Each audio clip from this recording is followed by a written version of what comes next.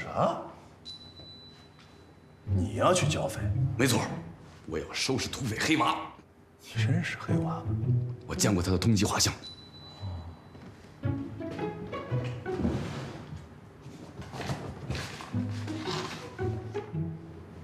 队长，是他。行了，耀祖，有长进，勇气可嘉。土匪嘛，人人得而诛之。好，这才像个警察。报告局长，当官不为民做主，不如回家卖红薯。我身为警察，况且还是个队长，而且还是他。哎呀，累了！你今儿怎么了？你吃坏什么东西了？啊，那么亢奋，这肚子怎么了？来，我看看，到底出什么事儿了？来，手举高高，举高高。别动！这是胃。啊。心。啊。肝儿。啊。胆。胆！你小子什么事有胆的？我记着你没胆的呀！出什么事儿了？你怎么可能有胆呢？发生什么事儿了？你哪儿来的胆？怎么会有胆呢？你说呀！说不说？说不说？那你不说什么？我接着摸。啊！局长大人，你别这样，我这样不习惯。哦，摸出来了，2块金砖，一个女人，对不对？咋就有人跟我说了？你当我傻呀？你想用我兄弟的命去换黑娃的命，再用黑娃的命换2块金砖，一个女人？不是，不是小子，你撅屁股，我知道你拉什么屎。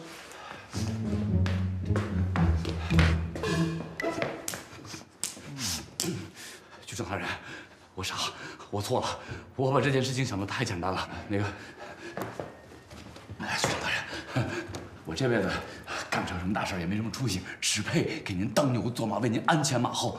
这男人喜欢女人呢，你不叫傻，那叫脑子灵光啊！你觉着我不想剿匪吗？我也想，但是剿匪，剿的是什么呀？是什么呀？那是钱。对，白花花的大洋啊！对。哎，你要不这样，你想办法让云秀把那2块金砖拍我桌上，这剿匪的事儿，我立马就考虑。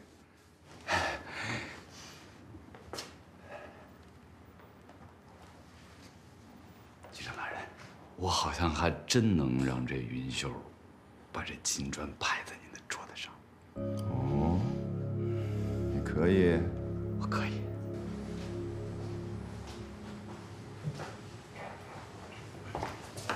哟，廖叔，这什么风把您给吹来了？有什么事您跟我言语一声，我替您办呀。庞局长在？在呀。哎，您通报一声啊。哎。敲门，进来要敲门，先敲门！我说多少遍了，都拿我话当放屁。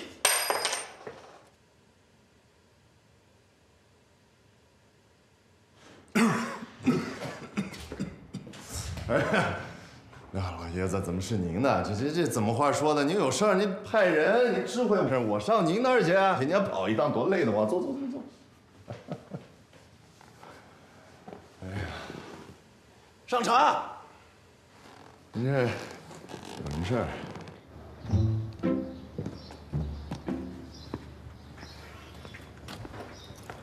风声的王八蛋，想骗钱还不想办事儿，当官没一个好东西。我呸！说实话，这不是说我不想剿匪，我不想弄死那黑娃呀。那我们警察局就是保一方平安的。但是很无奈呀，我这儿有困难。你别看我手底下几百号兄弟呢，但一个萝卜一个坑啊。那你就把能抽出来的人手都抽出来，派到秦岭的大山里去剿匪嘛。能抽出来，我不早就抽出来了吗？那问题就是抽不出来呀。您看看，现在外头世道多乱啊，哪儿都离不开警察。这哪儿没了警察，不乱套了。我就不相信没了警察，他就乱了。庞局长是手头上缺银子吧？这句话说我心坎里了。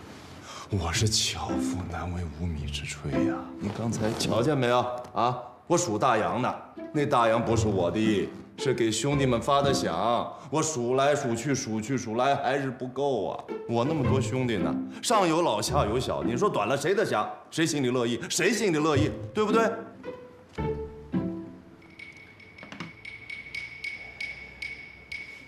云秀妹妹，这老话说得好，路遥知马力，日久见人心。其实啊，你跟我相处的时间长了，你就会发现，其实我不是你想象中的那个样的。虽然说你刚来水车下，咱们之间有一点小小的摩擦，但是你要理解我，因为我毕竟是个警察，又是队长，我在秉公执法。你有啥事儿？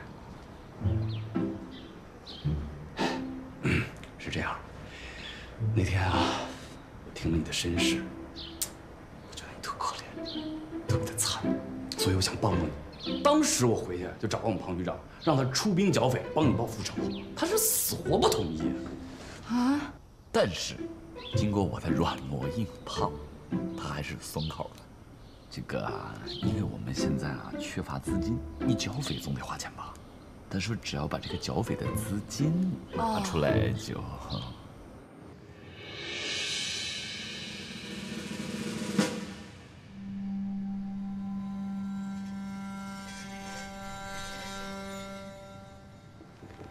为民剿匪，义不容辞，请笑纳。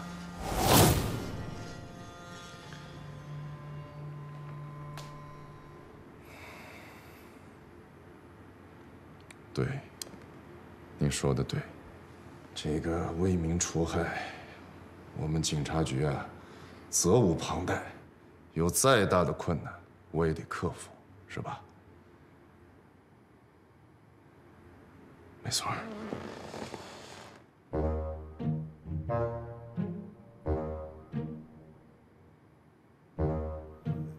但是这有一辙啊，剿匪他是不难，但是这黑娃他在哪儿啊？当然是在秦岭的山里啊。这秦岭那么大呢，我上哪儿寻他去？秦岭再大，黑娃只有一个呀。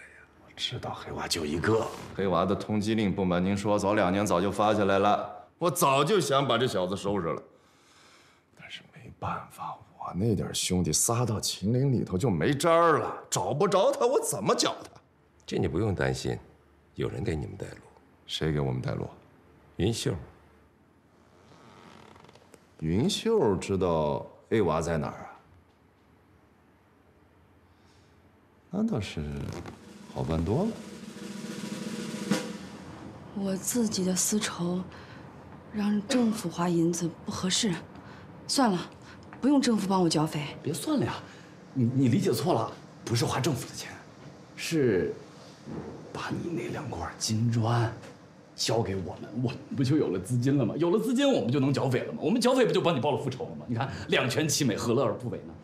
金砖我倒是可以出的，但是你刚才这么一说，我思来想去，确实让政府帮我报私仇，这事儿不能这么做。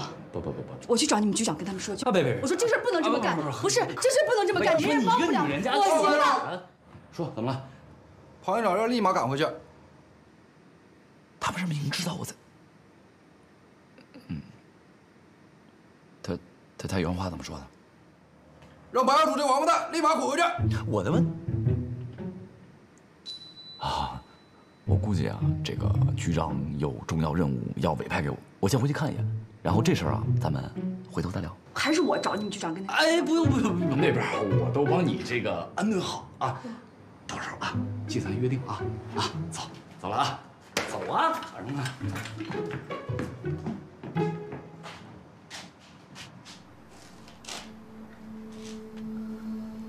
王八蛋！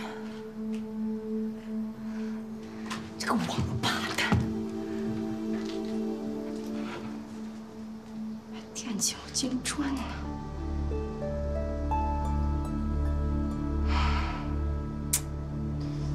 剿啥匪呢？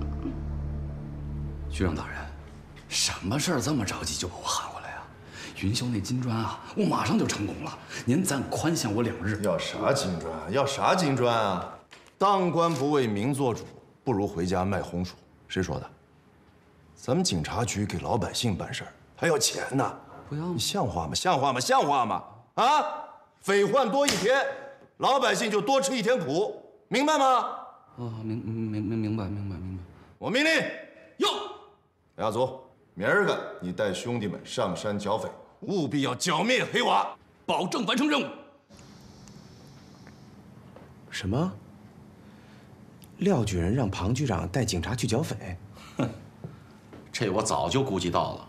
那廖举人肯定给警察局长塞了钱了，要不他们能出动？我想，廖春风肯定会跟警察们上秦岭。师长，西安，带上1个排，跟他们一块去。我是军人，我怎么能带兵剿匪啊？哼，有钱能使鬼推磨。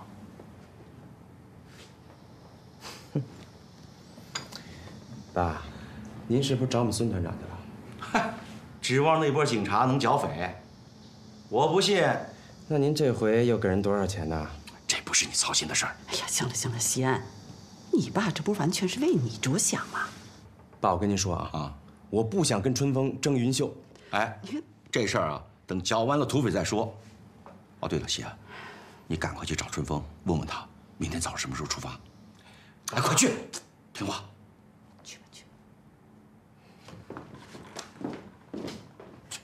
你说这廖举人，他就是出再多的银子，那云秀他不是说了吗？谁要是能收拾那土匪黑娃，他就嫁给谁。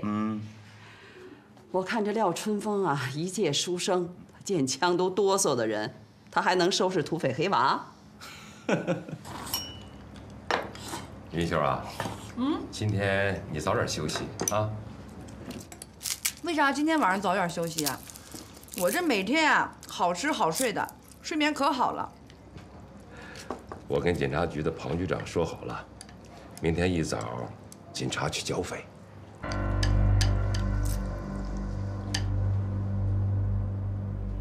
这不也是替你报仇吗？春风也去。你也去啊？他保护你呀。那你得好好保护我。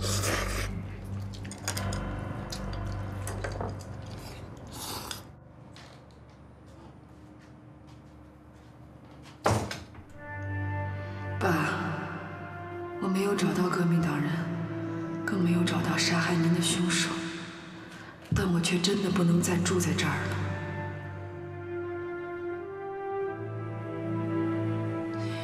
我咋知道土匪黑娃在哪儿啊？可是他们搜查出我的手枪跟金砖，我一时慌了神儿，害怕说出手枪和金砖的来历，因为我曾经听您说过。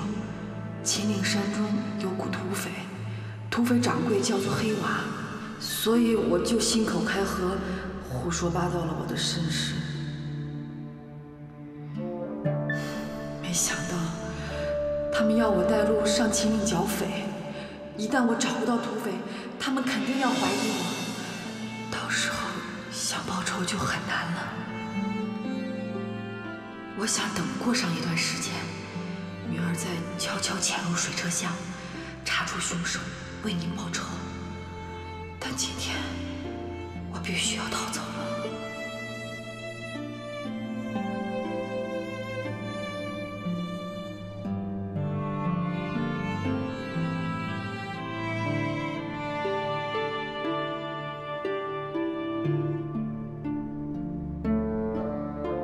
带着手枪和金砖不方便。也容易引起怀疑。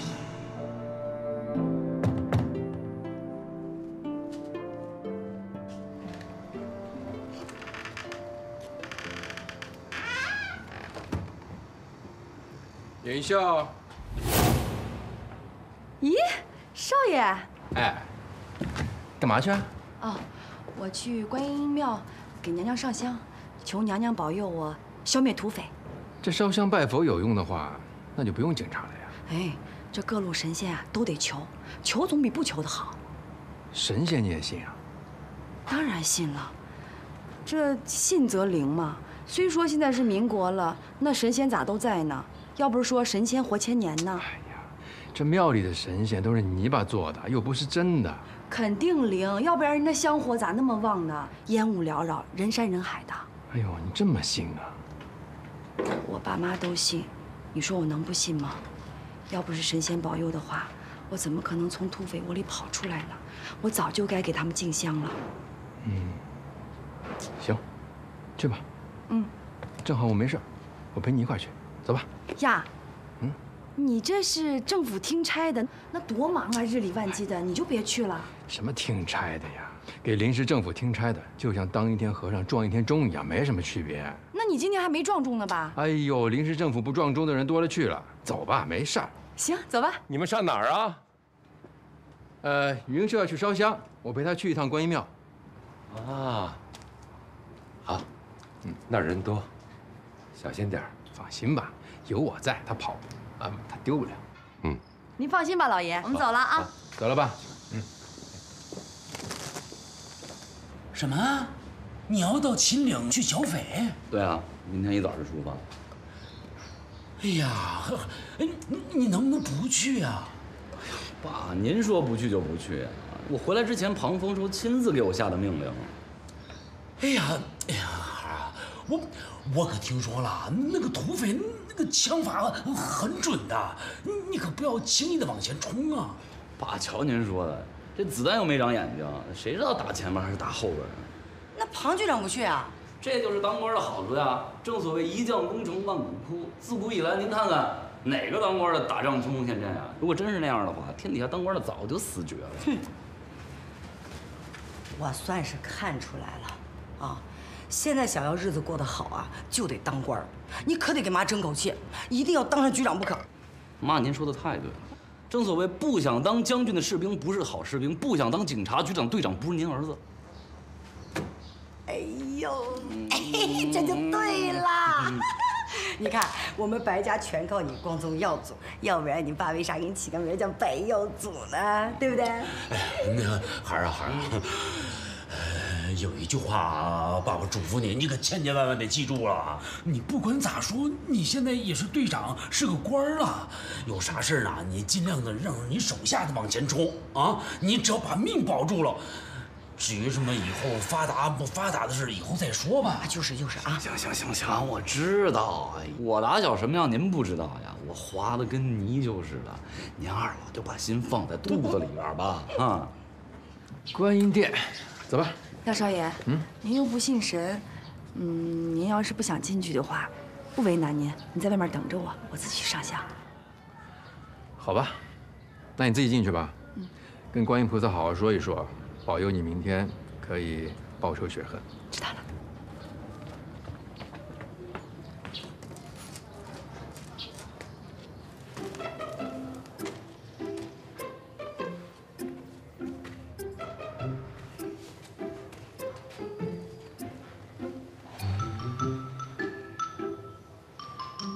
大慈大悲的观音娘娘，虽说我之前没拜过您，没给您上过香。但是，我这次给你拿了上好的香，您一定要保佑我，快点逃走。土匪黑娃长啥样我都不知道，他们非逼着让我给他带路剿匪呢。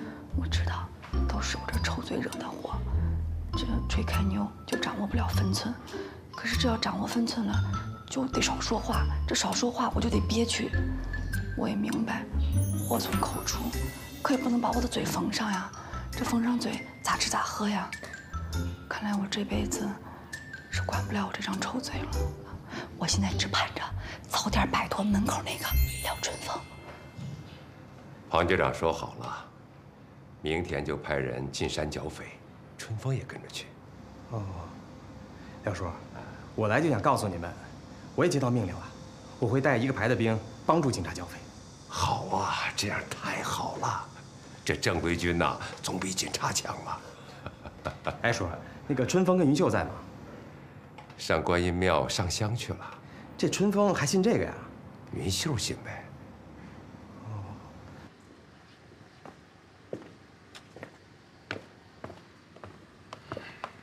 廖少爷，我去趟厕所，你去不去？你要不去的话，你在这儿等我，别乱跑。这儿这么多人，我再找不着你咋办啊？行，去吧，快点啊，我在这等你。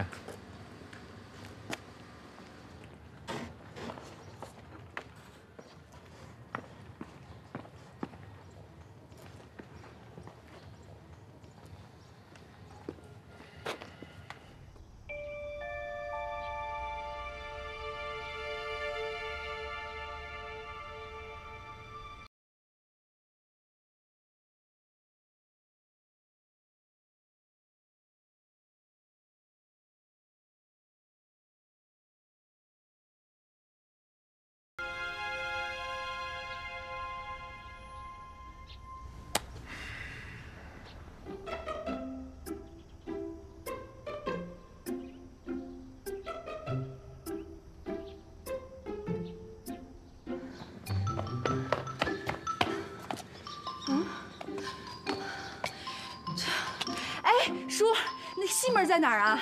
看太阳吗？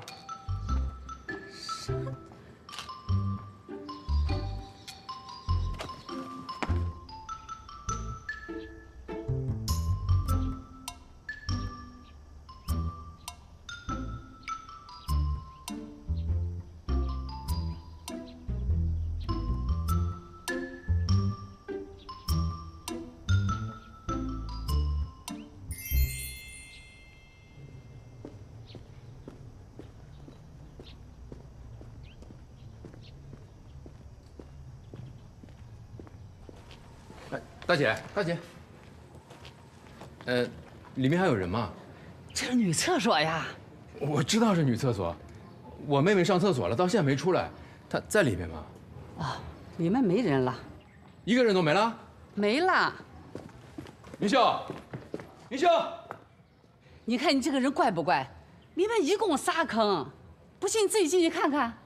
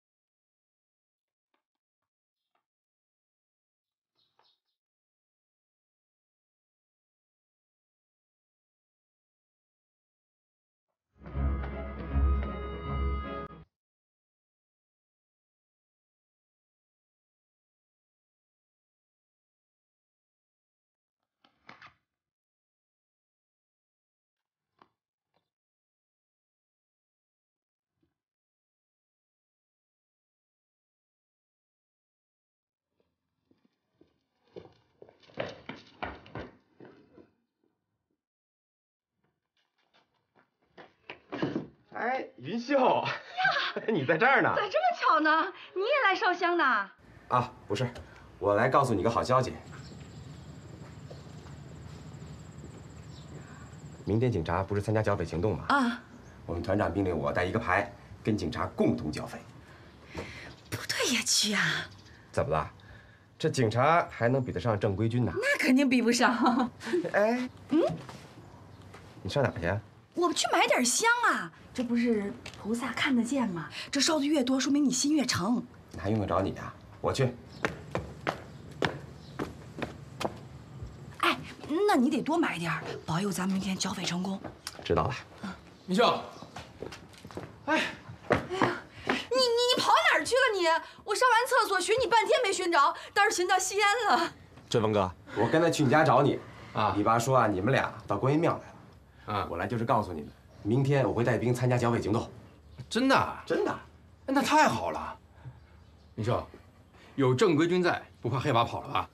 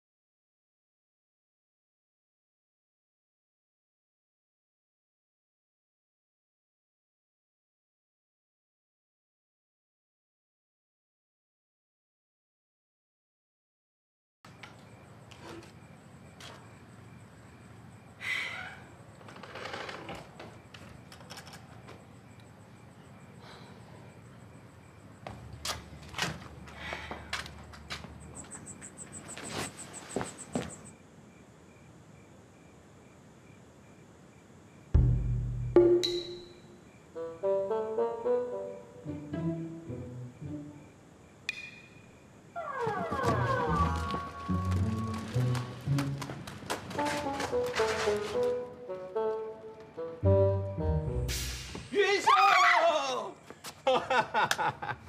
这三更半夜的去哪儿啊？哎呦，哎，是，怎么了？廖少爷啊！你要吓死我了！你真是……哎呦，肚子无冷病，不怕吃西瓜。哎呀，我这着急忙慌的赶到巷口，你真是要把我吓死了！我正要问你呢，这大半夜的跑巷口干嘛？是，少爷，你没给死人烧过纸啊？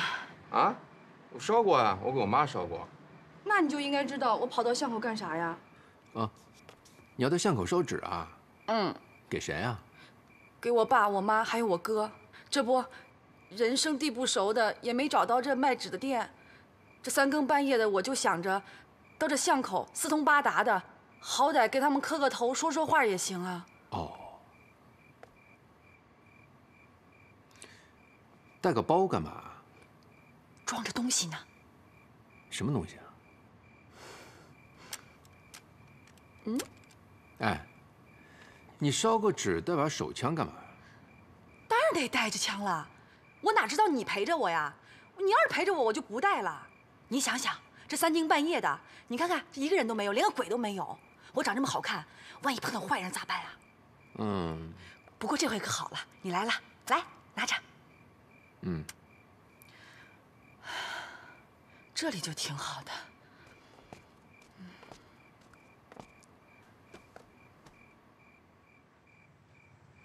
爸妈，明天我就跟西安水车巷的人进山剿匪了。爸妈，打死你们也不敢相信，你家闺女敢剿匪了，打死我也不信。可是没办法呀，这是给你们报仇雪恨的最后机会了，我就是死也要向前冲。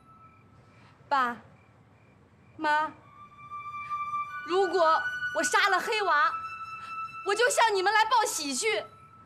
但万一我要是有啥不测的话，咱们就在阴曹地府相聚吧。行了，云秀，这还没出发呢，说这种丧气话。说完了没？走吧。还没，我还得跟我哥说几句。我哥脾气不好。哥，你脾气不好，你得改改了。在阳间，你就跟咱爸、咱妈老对着干；到了阴间，你可得让着他们点儿啊。他老两口实在是不容易，辛辛苦苦半辈子，治了那么多地，盖了那么大院房，有啥用？到最后还是一场空。所以哥啊，这不管是人还是鬼，这啥最重要？得有家呀！你临死之前连个媳妇儿都没娶，现在在阴间，赶紧给我娶个嫂子，娶个好看的嫂子，也赶紧的生个娃，让我早一点知道你们过上了幸福的日子。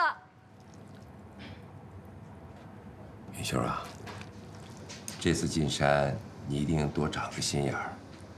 我跟春风已经说好了，让他时时刻刻的在旁边护着你。老爷，我怕我要是找不着土匪咋办呢？上次你说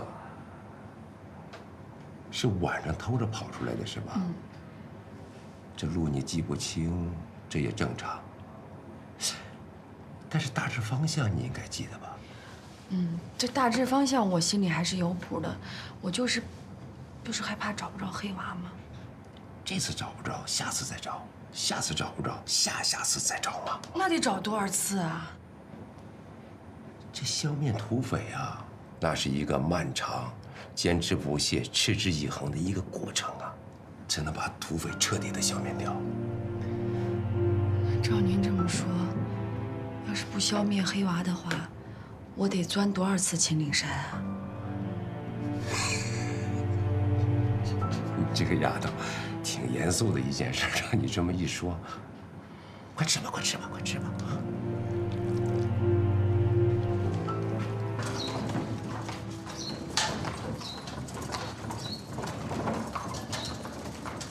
大梅，哥，你在这干啥呢？没干啥。咋了？这是谁又惹你了？没谁惹我。没谁惹你就回家去吧。哥，听说廖举人家那个佣人云秀说了，谁收了土匪，她就嫁给谁，是吗？那春风哥是不是也要去剿匪啊？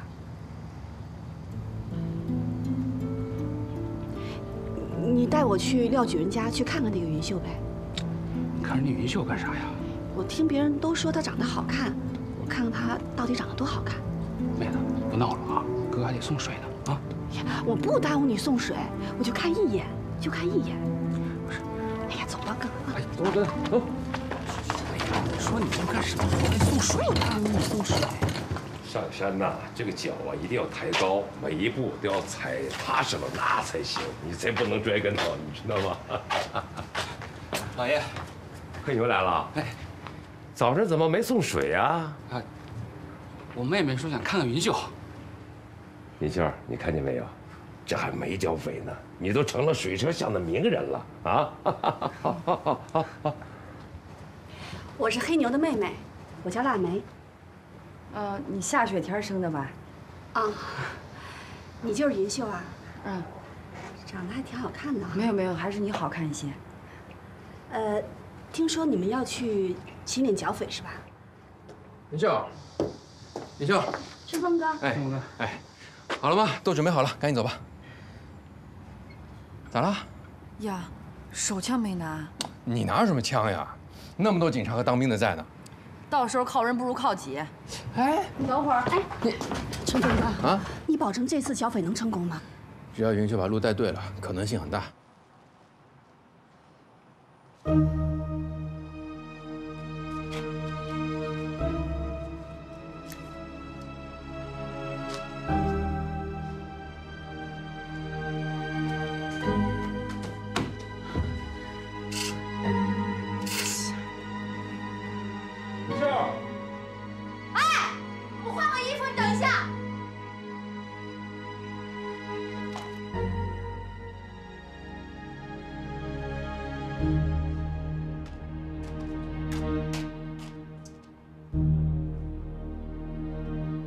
春风哥，可是这次是去打仗啊，我担心你可千万别受伤啊！担心什么呀？那么多人在呢。那他们都是舞刀弄枪的，你不一样，你是个书生。书生也可以拿枪的呀。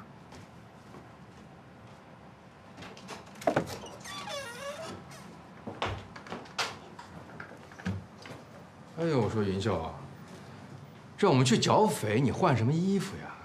少爷，剿匪会死人吗？别操心了，我会保护你的。那就说明会死人。哎呀，谁都可能会死。所以说呀，我死也死得漂漂亮亮的，我还是个姑娘呢。换完了吗？换完了。那走吧，走吧。我看你换了半天，没那身好看呀。谁说的？我这不是要跟你们上山带路呢吗？我换个裤子，这上山也方便呀。我跟你说啊，你越换得漂亮，到时候土匪见了你啊，又……你不是要保护我的吗？大部队都等着你带路呢，走不走？唉，庄严的时刻，报仇雪恨的时刻。出发，别磨叽，走吧。我磨叽。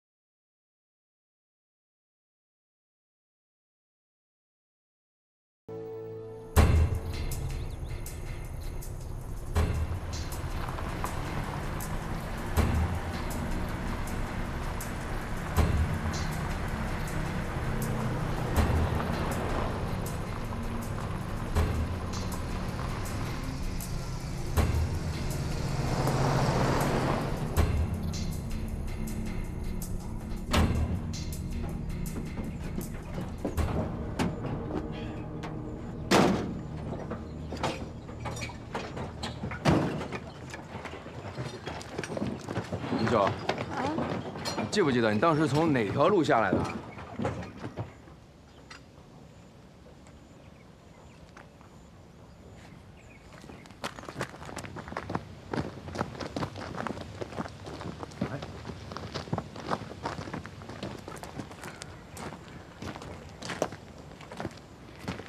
记不清了。哎，你这样你就告诉我，当时月亮在哪个方向？我不记得，反正天亮下山的时候就已经到风雨口了。开什么玩笑啊！你总得有个大概印象吧你？行，你慢慢想，别着急啊，别选错路线。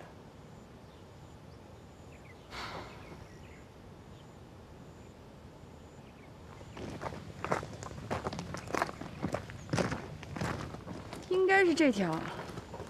这条，你确定吗？我确定。那天我下山的时候，我记得我还在那摔了一跤，是这条。确定啊？确定。出发。出发。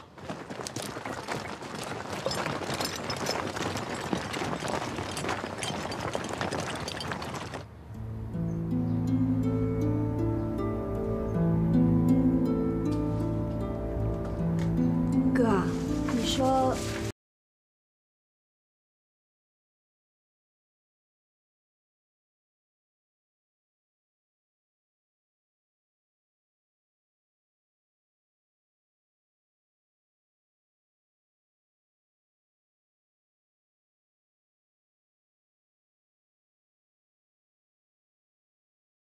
你们是个男的都要娶云秀的？反正云秀说了，谁打死黑娃，她就嫁给谁。那就要看黑娃撞到谁的枪口上了吧。哥，你说不会那么巧，那黑娃就撞到春风哥的枪口上吧？妹子，就算黑娃撞到春风枪口上，他也不会开枪啊。这我就放心了。你这话啥意思嘛？你呀，你不懂。我帮妈干活去了啊！哎，